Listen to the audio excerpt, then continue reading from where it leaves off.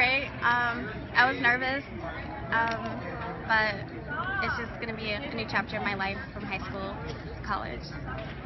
You've been able to meet Coach Randall, you know, he's an Andress alum. How do you feel about that, you know?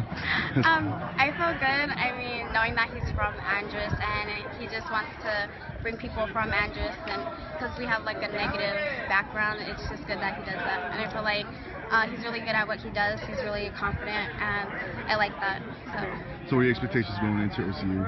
I know it's going to be hard. I know there's going to be days I want to quit, but I just know that they're good at what they do, so I'm going to try to stay in there. And you won't be the only El Paso wrestler out there. You'll be with a few others, you know, Danielle, Europa. How do you feel about going with the group of familiar faces? I feel good. It makes me feel so much comfortable, especially Europa. She helped me out through state.